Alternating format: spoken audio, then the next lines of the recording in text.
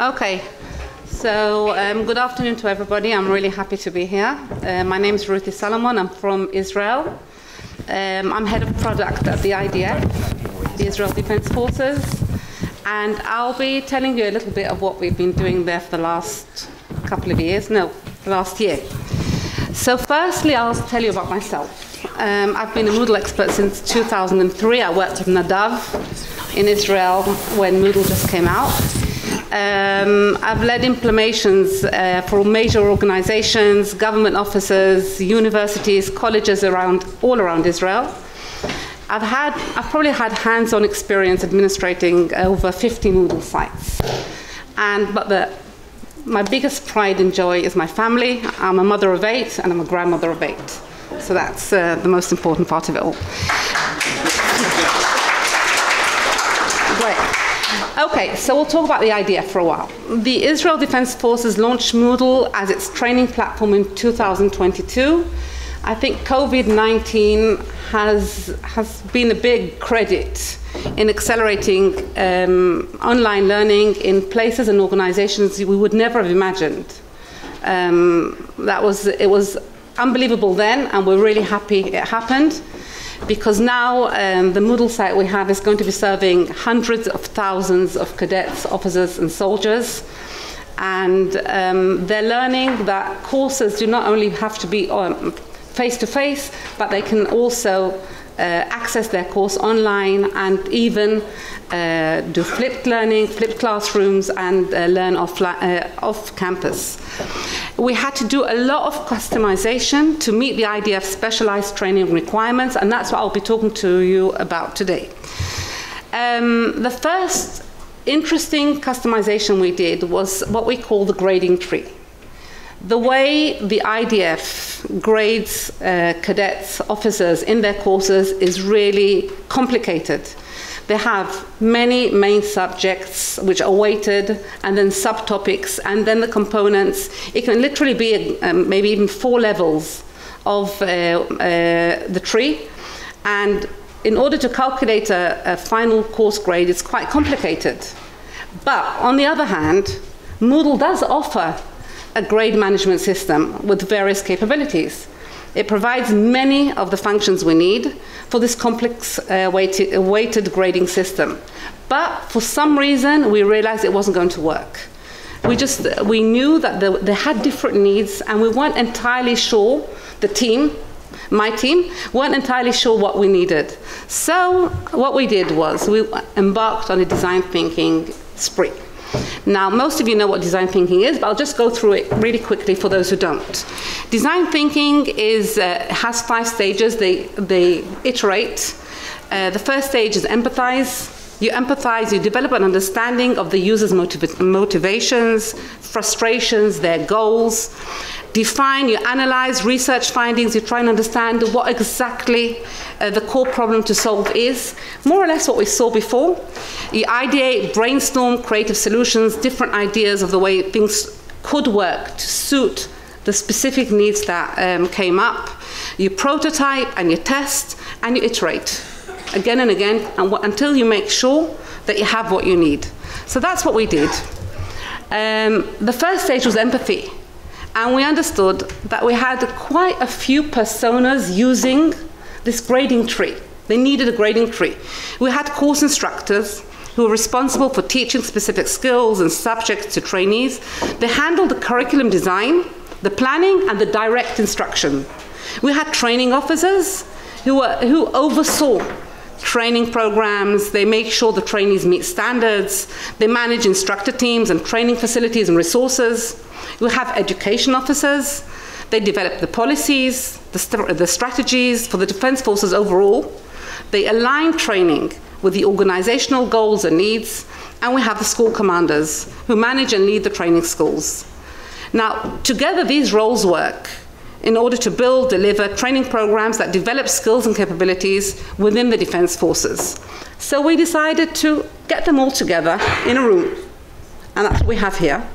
So we had the ground forces, the Navy, Air Force, intelligence, all in one room to try and understand what exactly is that they need, and why the grade book on Moodle isn't good enough. So we gave them some work to do. You can see them all filling in over here. And we gave them a canvas I personally really like when it comes to product development, and it's called the customer job to be done. What we have on the left-hand side is the job. You get what exactly are these different personas trying to do? What's the situation? What's the life cycle? And because even working on your computer is not only functional, it's also emotional, it's also social. We try to understand what exactly was happening. What did they do before? What do they do afterwards? What are they feeling when they do it? Are they in a hurry? Are they stressed? Do they have to get something done really quickly? We try to understand the motivations, the barriers, the gains, and what kind of opportunities we could give them to help them do their job better, or even get them something that they didn't imagine they would need. And that's where the pennies started dropping. For the first thing that we understood was that in the Defense Forces, you don't build a course first, and then you build the grade, you design the grading system. In the Defense Forces, you build the grading system first, and then you build the course components, which was, I told them, no problem, build your course and then go to the grade book and design, you can do it. And they said, no, we don't work that way. We first build our grading system, and using the grading system, that's where we create the activities. Because there are so many courses that just cycles once, again and again and again, and within each course there are 500, 1,000 cadets, and they're in groups. They needed to see visual reports and comparative reports. That's why we said the need for comparisons of different cycles and group achievements are the educational officers, the school commanders. They need the big picture. On the other hand, the course instructors and the training officers, they wanted something really nice, easy to use, wonderful UX, just feel like they're online and they're young, they're 20, 22, 24, the young people. So, and also these course instructors and training officers, they come for really short periods of time. They can't, and that's why the interface, it shouldn't be something you have to teach them how to use. And the grade book, as it is today, is a little bit complicated. So we ideated. I went and used a wireframe, and I tried to say, okay, I understand what you need. Say the grade book looks like this, and then when you create, you add the activity from within the grade book. Would that be good? I said yes. So we started working around that, and once it went well, I went to, by chance, the guy who is in charge of the system team and the producing team, the development team, is here. Open up, so yes. And that's when we started working really well, because we got a really nice design, because we said we wanted to be really good and easy to use. And this is what we can see here. Instead of it looking as the way Moodle always looks, it's drag and drop. On the left-hand side, you can see all the activities in the course. That's over here. But if there are no activities in the course is empty. If I want to create activities, I've got another tab I can click and then create the activities from within the gradebook. Once I do that, it looks like this. The gradebook, I see the activity, I see the type of activity, I see the type of grading. It's either numbered or as you can see over here, and I can see the grade and the weight it was given. I see the weight I gave to the category, the weight I give to the components, the weight I give to the subcategory. In this way, they've got their whole blueprint, and they work on creating the grade from within the grade book. If we want to look at a user report, that's what we see. That's what the course commander sees. He sees the grades of this particular soldier, this particular cadet. They also had another need. There are certain activities that if the cadet does not do them well, he can get a full grade on all the others, but he does not complete. And he's not allowed to carry on. So we had UX for that, UI for that as well. This over here, we can see the overview report. Here we see all the students, all the learners. This is the topics, the different topics within the grade tree. If we click over here, it opens up and we can see within the components and the comparative reports.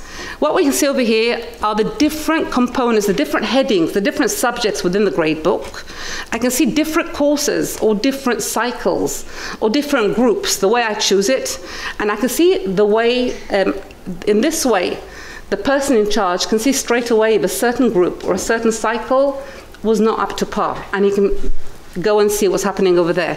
So if I click on this, and I can see the different components and see where what exactly happened in this particular group with this particular topic within the gradebook. The other thing they wanted was comparisons, to see how they carry on with time. What happened in 2022, what happened in 2023 with each different group, and we gave that as well. So that is the way, a comparative report and a drill down report that we added to the gradebook. It's the most important thing is, and I so accept and understand and agree with what the previous speaker said. It has to be really easy, really simple. You don't have to teach them how to use it. It has to be just, you go in and you understand what you do, even if they do need to create different, which are usually quite complex tasks. We went through reiteration, modifying, improvement, etc., etc. So that was the gradebook, the grade tree. Another tool we needed to create was something quite interesting.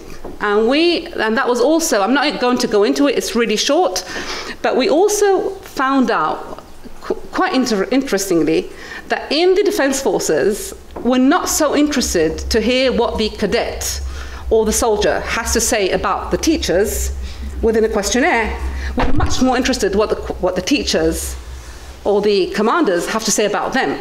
So we need to take the questionnaire and flip it, because we were interested, we want the questionnaire to work completely opposite to what it's supposed to work. The commander has a drop-down box of all his cadets, soldiers, officers, and one by one he can go and grade them and say how they were doing. They do this about like 5 or 10 times within each course if the course is short, and if it's long, even longer. That means they are assessed all the time. So we did that. We understood that they need to individually assess and control trainees' skills and learning. They need observable, gradable assessment forms with the categories, the same way the grade tree worked. They also need comparative analysis reports. And what we also understood, which was quite unusual, was the commanders are young and they work with mobile phones. They needed to be mobile friendly and modern, something that until then we didn't think about. This is the questionnaire flipped, where the commander goes in, he can choose one of the trainees, and then he answers this. It's the questionnaire. It's just a questionnaire with a different UI until it goes screen, screen, screen until it ends, and that's then he's got Siamti, which is I finished, and that he's finished grading or assessing one of the trainees. This is the comparative report, which is also important. Overview, user report, understand what's going on, and obviously these reports go into the grade tree, which we spoke about earlier. That's all. We understand that design thinking is walking a mile in your user's shoes, and that's what we've been doing all along in the IDF.